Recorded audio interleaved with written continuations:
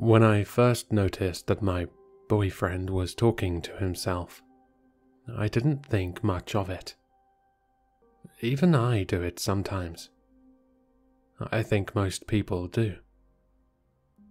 He would do it so quietly, I can't even say for how long it had been going on.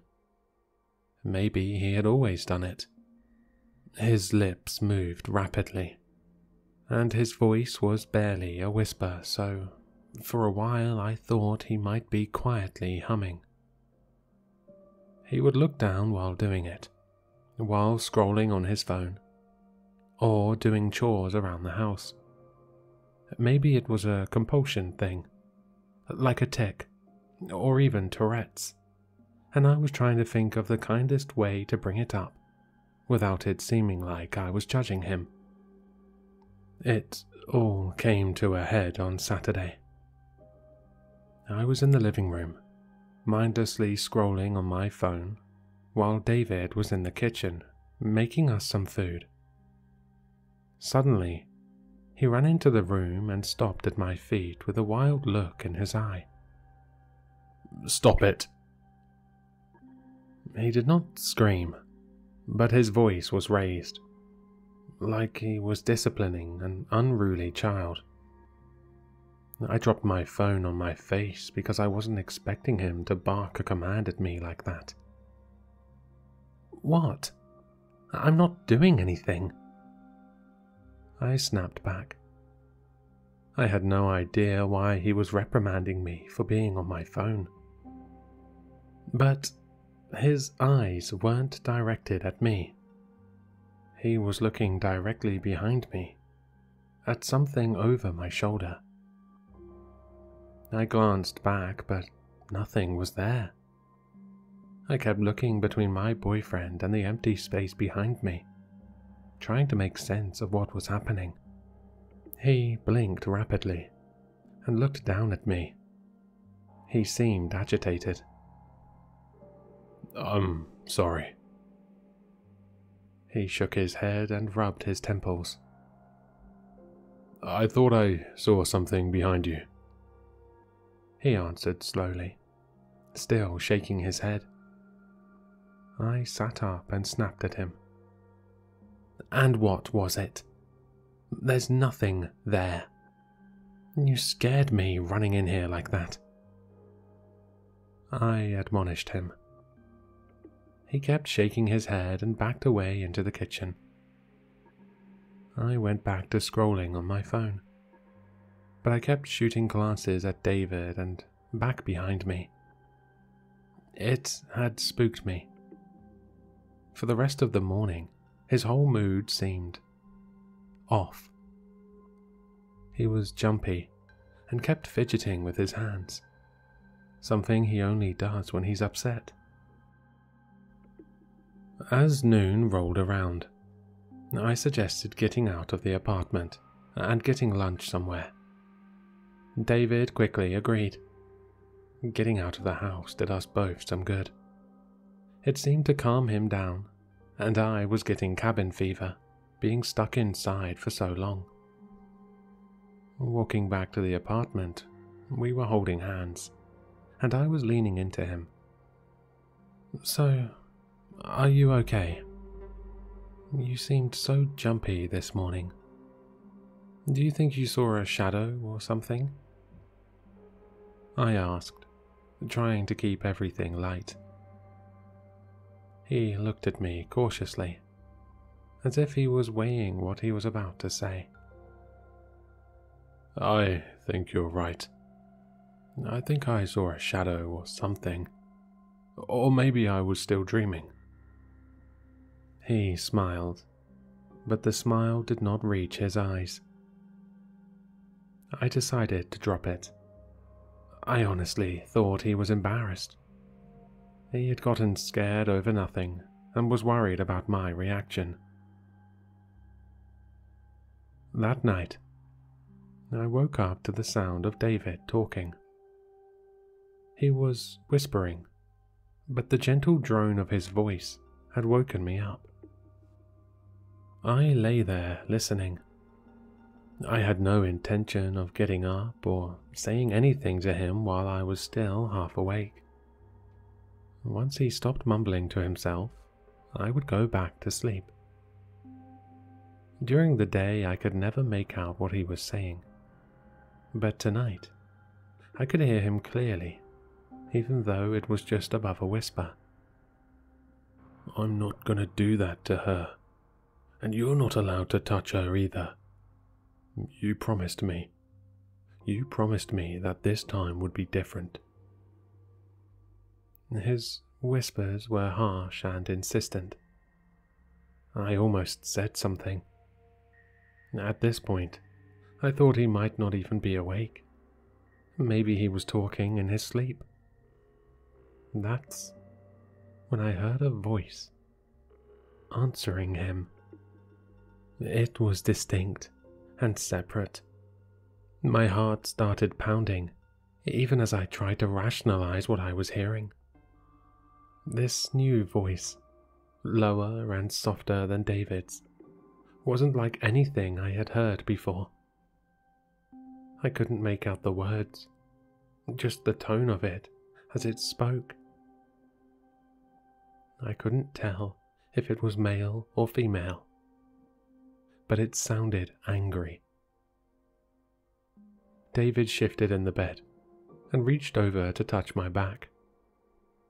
I didn't move, just lay there, still pretending to be asleep. "You're wrong. She's still sleeping. She can't hear anything we're saying." David rasped at the voice. The voice answered back. I still couldn't make out the words, but it sounded both insistent and scathing. "Whatever. I'm done for tonight. I'm exhausted. You can talk to me tomorrow when I wake up," he hissed, and he lay back down beside me. All was silent in the bedroom. Minutes passed, and David's breathing slowed, and he started to lightly snore. He was asleep, but I couldn't join him. I felt my pounding heart just now settling down into a steady rhythm. I wanted to push myself off the bed and inspect the bedroom, but I didn't. I just lay there, too afraid to get up and see what else might be in the room with us. Eventually, I did fall asleep, though it was more like passing out than actual sleep. When my eyes opened, I saw the morning light streaming into the bedroom from the window. I pushed myself up into a sitting position and looked around the room. There was nothing strange in the room with me, just a pile of dirty laundry that was begging to be done. I rubbed my eyes, feeling a headache starting behind them. In the light of day, I could convince myself that I had just dreamed everything, or hallucinated it. Just then, David popped his head into the room and gave me a huge smile.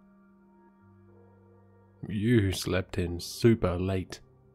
Are you just that tired?" he asked, walking into the room and sitting down next to me. He had a cup of coffee in his hand and passed it to me. I took it gently and sipped. The warmth from the liquid was lifting my spirits. I didn't sleep well last night. I think I was having a nightmare," I explained, sipping at the coffee. David furrowed his brow and rubbed my back. Poor thing. You never have nightmares. Did you want to tell me what it was about?" he asked, still rubbing my back. I shrugged and kept sipping my coffee, wondering if I should confront him about last night, or play it off as some kind of waking nightmare. No, it's fading now. I can't even remember what it was about. I stood up as I spoke. I was getting hungry, and I hoped that David had saved me some breakfast. He hadn't, but that's just because he hadn't made anything yet. He had been waiting for me to wake up before he started on making something. I volunteered to make us some food, mostly because I was craving waffles and David sucks at making them. I started searching through the cabinets and fridge for what I needed. As I was busying myself with breakfast, I glanced up and saw David staring fixedly at the corner of the living room. His lips were moving rapidly, and I knew that he was talking to himself again. I looked away. It was too early for this. I was hungry, and I needed some more coffee in me before I could deal with any kind of crazy this morning. As soon as I poured out the flour and milk, David appeared beside me, causing me to jump a little. I snapped at him because he scared me. Jesus, David, you really gotta stop sneaking up on me like that. I hissed. I was already irritated from the lack of sleep, and now he had to startle me too. Sorry, he whispered, his eyes darting from me and back to the living room. But I thought we could go out to brunch instead. I shook my head. I already poured out the milk and flour. I don't want it to go to waste. He licked his lips before speaking again. Please. It'll be my treat. I just can't be in the apartment right now. He looked upset as he spoke to me. I set aside the poor, half-finished waffle mix and sighed. Okay, let's go out and get some brunch. I could use a cappuccino and a mimosa anyway. I agreed. David kept hovering over me as I got dressed as quickly as I could. I didn't have time to brush my teeth before he rushed me out the door. He practically shoved me out into the hallway. Usually, I'm all for a brunch date, but he was acting so erratic, and I was bouncing between being irritated and concerned. As we sat and ate our breakfast, I decided I needed to bring everything up. Something was worrying him, and the more I thought about the last night, the more this pit of worry was forming in my stomach. I think I just wanted him to tell me that everything was all right, that I had dreamed everything, and this was something normal I was blowing way out of proportion. Last night, I woke for a little while. I thought I heard you talking to someone. I tried to say it as nonchalantly as I could. David coughed on his eggs Benedict and gave me a horrified expression. What are you talking about? I wasn't talking to anyone last night. He looked at me wide-eyed. He was a terrible liar. Babe, it's okay. If you were dreaming, or if you have some kind of tic or Tourette's, it's okay. I'm not here judging you. I'm just telling you that I've noticed. And I think I was dreaming through part of it anyway, because I thought I heard something answering you back. I reached out trying to hold his hand, but he snatched it away. You had a nightmare last night. I wasn't talking last night. I was asleep the whole time. He was sweating as he spoke, and his eyes were darting around like he was looking for someone. I sighed and went back to my breakfast. David sat his fork down and was looking everywhere except for me, his breakfast forgotten. I hadn't meant for this to happen. Maybe talking about this in a public setting was too much for him. After we paid the bill, we were walking home when David grabbed my arm and forced me to face him. His eyes had a glassy and panicked look to them. I felt a stab of panic and placed my hand on his chest, feeling his heart pounding. "Honey, are you okay? You look like you're getting sick."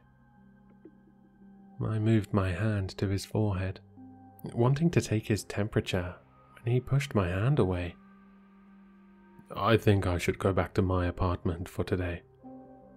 I think I need to be alone for a while," he stammered, backing away from me. "Okay, but if you're sick, if you come back with me, I can take care of you," I pleaded.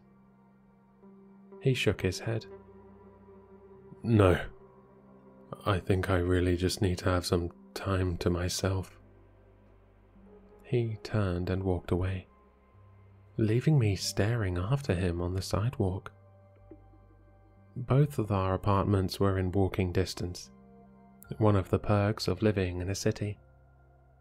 He was always at my place so often, we practically lived together. It felt unnatural going back home alone. I texted him throughout the day, but I got no answer. I tried calling, but it went to voicemail. Any irritation I felt for him was gone and replaced with pure concern. As the evening wore on, I was preparing to go over to his place to confront him when he finally called me back. "David, are you okay? You haven't messaged me back all day. I was getting worried. I was getting ready to come over to your place," I said in a rush. "No, don't come over here. It's not safe." He spoke in a low whisper. I almost couldn't hear him.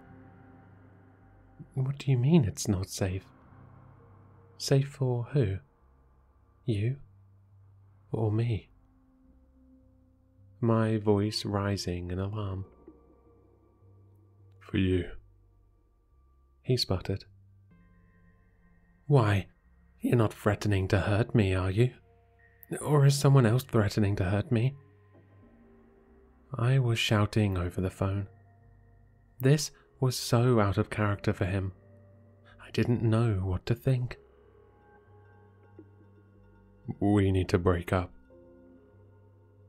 he hissed back at me. "You need to stay away from me. You need to stay safe." He sounded like he was crying. And with that, the call ended.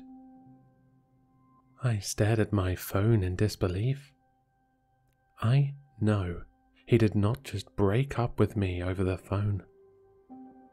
I called back, then again, and again, straight to voicemail. I sent text messages and messages on WhatsApp, but got no reply. I spent the rest of the evening crying, and only fell asleep after I took a sleeping pill, just because I knew I needed the rest. Every message I sent to David was ignored. After a few days, I stopped trying. I had gotten the message loud and clear, and I wasn't going to throw myself at someone who wanted to push me away. After a few more days had passed, I started gathering up all the things he had left at my apartment in a box to leave at his place. I cried while doing it. Breaking up was always hard, but I had thought our relationship was going well. Dropping off the box was harder than I had expected. I sent him a text letting him know his stuff was outside his door. At this point, I was certain I was blocked. But in case he wasn't, I wanted to give him a heads up. I lingered outside his door for several minutes. Part of me wanted to knock and see if he was home. Finally, I just turned and walked away. If he wanted to talk to me, he knew where I lived, and he had my number. Come to think of it, I still needed to get my apartment key back from him. That night, I was laying on my couch half watching a movie while I scrolled through my phone. I was deleting all the pictures of me and David. "Hello there, Amber." A soft voice purred from somewhere behind me. I gasped and leapt off the couch, clutching my phone to my chest. It sounded like someone was right beside my ear. But there was nothing. My eyes darted to the TV screen. Maybe I had heard it from there. But no one in the movie I was watching was named Amber. My heart was pounding as I tried to rationalize what I had heard. Immediately, I thought of David and his weird tic, and the voice I had heard that night. I ended up staying awake most of the night. I was scared. I didn't want to be. What I was feeling was irrational, but that didn't mean it wasn't happening.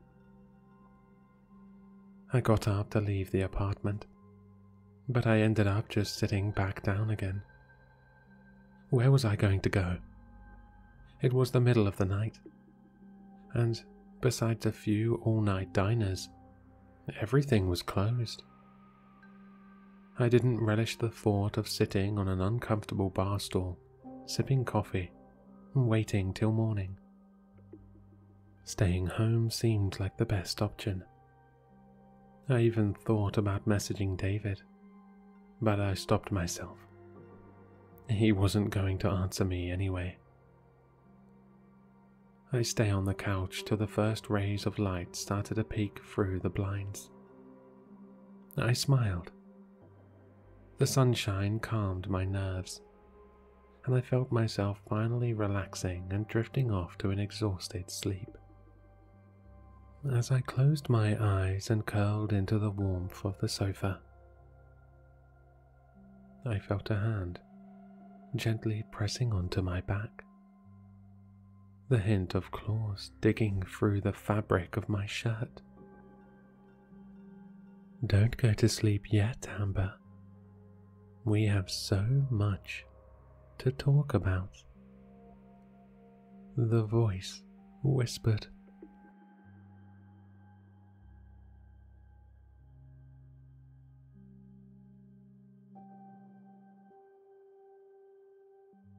Hello, Sinister listeners.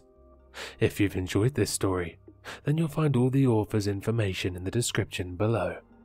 For more content, be sure to like, comment, and subscribe to succumb to the sinister.